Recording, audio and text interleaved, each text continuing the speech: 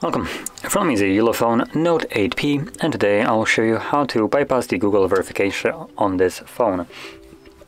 Now you can see that this phone right here is locked using either pattern and also, well, the Google account. So assuming we don't know either of those, we can begin the bypass. Now before you do so, I will tell you that you do need to connect to Wi-Fi, which I am, otherwise this page wouldn't really show up.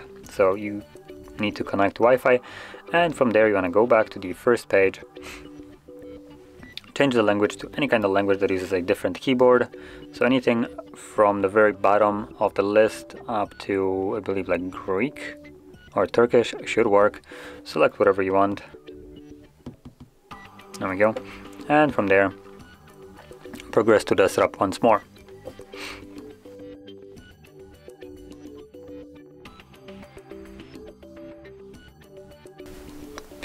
So once you get to this page right over here, you want to select that you want to log in with Google account.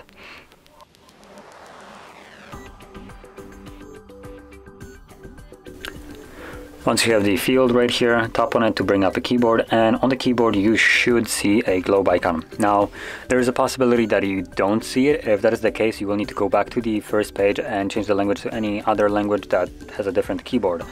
Now the lack of this icon sometimes is just a bug, even though it should have it, sometimes it doesn't show up. So like I said, if you don't see it, go back, change it to other language and get back here. And once you have it, you want to hold the icon. This will bring up the keyboard options. So right now we have the Greek keyboard and QWERTY, which is just a typical normal keyboard. Now obviously if you chose a different language, for instance like Russian or some other language, then you won't have Greek, you will have whatever you chose. But anyway, from here we're going to start off by selecting the QWERTY, then hold it again and go to language settings, which is this text below the two options. From here you want to select add a keyboard, which is the button at the bottom, the blue one. And from here, find a keyboard that does not have an arrow next to it. As you can see, there's a couple of them with an arrow, so some here, one here and here. Completely disregard those and pick, for instance, something from here or here. So I'm just gonna select whatever here, and as you can see, it opens up the keyboards right here. So you want to select add, which again is the blue button, and now you should have 3 keyboards. So from here we're gonna back out again to the first page, change our language back to our desired one, which for me is English, and once more progress to the setup.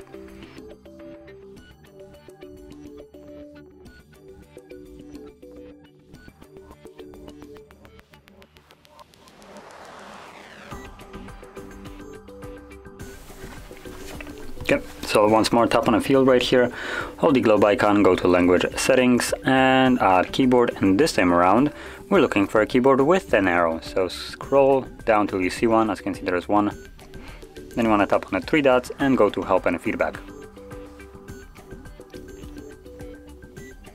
And here I'm gonna select delete or disable apps on Android, which is neatly already here as a suggested option, but if you don't see it, which is a possibility, simply type in the same thing you can see right here over to describe your issue, and it will bring it up as a suggested there. So anyway, once you select it,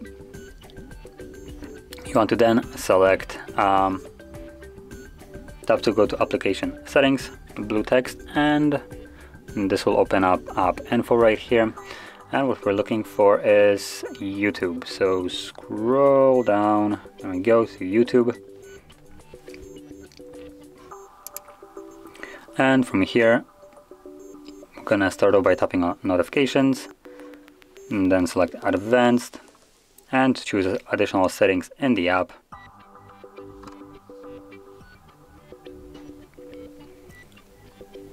I'm gonna select about and YouTube terms of service, which will open up our browser. So let's select accept and continue, and no thanks. And from here you're gonna type in right at the top HardReset.Info, their search bar.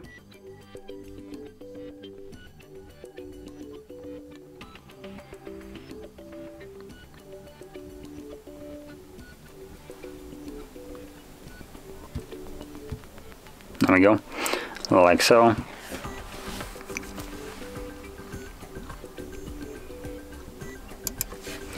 And once you're on the site, for some reason it scrolled down a little bit, you want to have this visible right here.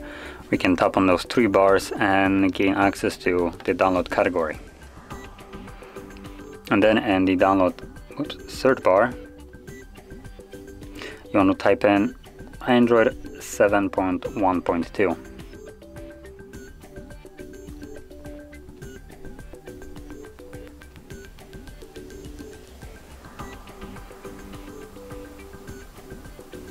Now it cuts it out because the screen is too small for it, but you'll see that once you search for it, it should show it up. There we go. Bypass FRP or FRP bypass Android 712/10. So anyway, scroll down, select the download, then scroll down once more, and again tap on the download link right here.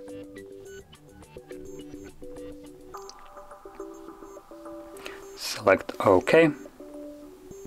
We'll start downloading, and then this will change to open. There we go. So let's select open. Now before we can actually install it, we will need to go into these settings and then allow from this source. So check this on, go back, and you should be able to now install it.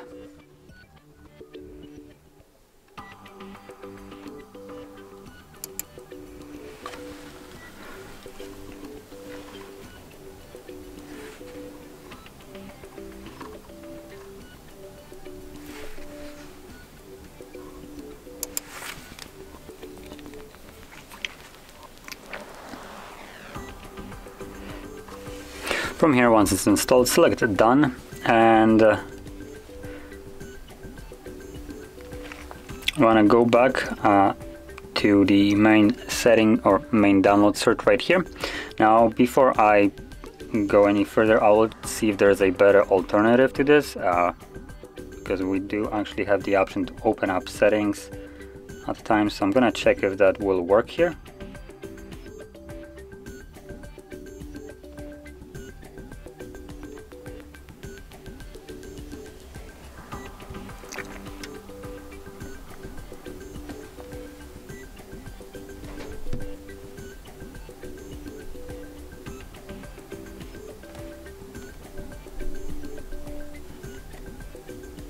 Okay, so it seems to not work, so I'm gonna go back to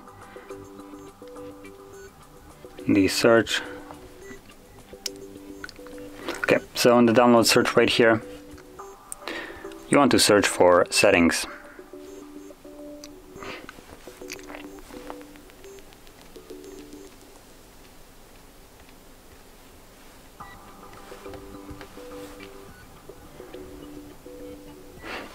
And again, just as before, select the download and scroll down, and once more you want to download from the bottom. Select OK, and once more open it up, install, and once it's actually installed, you're gonna then open it up. Select OK. So once you have settings open, you will start off by going into the apps and notifications. From here, select See All 35, tap on the 3 dots right at the top, and then select Show System, at which point you want to scroll down all the way to G. We're first looking for Google Play services, so C, D, E, F, and G, there we go. So let's scroll a little bit further, and we have Google Play services right over here. And from here you want to select disable and disable app. And now you're going to go back. And you also want to disable Google Play Store. So the one below that. Select disable, disable app. And once you have disabled both of those, you want to go back again to the main settings page. So right over here. Now I'll mention before I go any further, if you went back too far, it will bring you to the web browser, and to get back into the application, you will need to tap on the 3 dots on the web browser, and then go to the download category. in there and simply reinstall the settings application, which will then again give you the option to open it up, which will bring you back to the settings. There is, well, no other way to do it. But that is only for the people that went back too far. So anyway, if you're right here, after disabling the two applications, we're now gonna scroll down to accounts and go accounts, then select add account and choose Google. Now this uses the application, the first one that we've installed, otherwise Google would not be visible here at all. So let's select continue right here. It's okay, and as you can see, it's now loading it up. This will probably show up several more times. Disregard it, you don't have to do anything, just select or tap somewhere else on the screen to get rid of it. The application, even though it's telling us that it's crashing, it's already allowed us to select Google as a login option here. Now in here you want to log in with your Google account. If you don't have one, you can create it, and if you do have an account, you can log in with it. But I understand if some people might not feel comfortable using their personal Google account to log into some more sketchy application that allow them to do so. So you can create an account just for this, even though there is a button for it right over here. I would recommend you to probably do it on your computer. Just go to the Google, on the Google, and select create account, because I have no idea how well this create account here works. Like I said, this page right here is completely like just and showing up based on the application that we have installed, and without it, it shouldn't even be visible here. So because of that, I have no idea how create account will work, and that's why I'm recommending you to do it on your computer or other phone if you're planning to create an account just for this. Now I'll be using my existing account, so I'm not going to be creating anything. I'm gonna select it and type it in.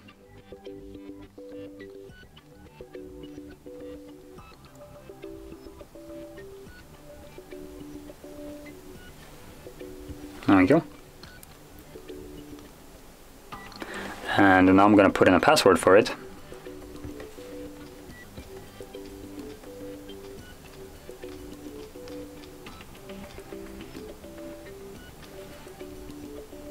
Oh, I put it in correctly, so let me do it again.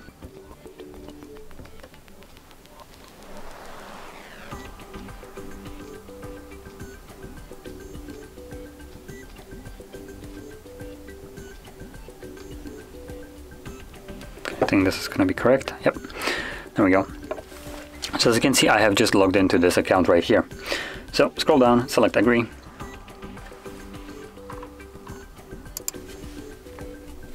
And once you have your account added, as you can see right over here, you want to go back once and then navigate back to the apps and notifications, and we want to re-enable the two apps that we have turned off. So again, you want to select the see all 35 apps, select three dots and go to show system, scroll down to G,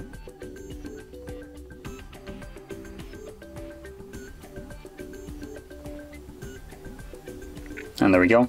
There are the two applications. So we're gonna start off with Play Store, select enable, go back, Google Play Services, enable, and once you have added or re-enabled the two applications, from there you want to hold power key and select restart.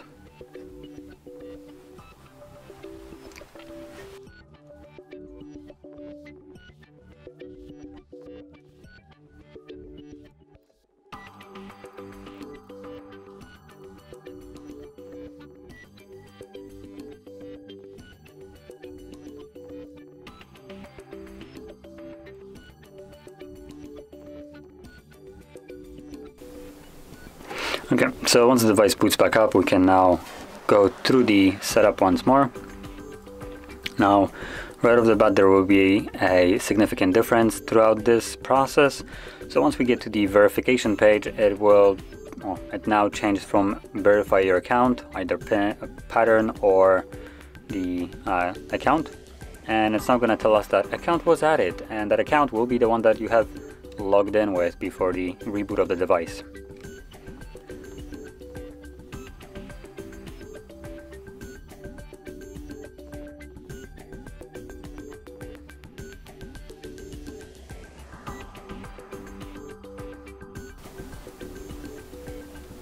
And there we go. So as you can see, it tells us account added, and this is the account that I have logged in with. So from here, just select next, and at this moment, go through the setup process without actually setting it up whatsoever. Just skip through most of the things that you can, just to gain access to the home screen.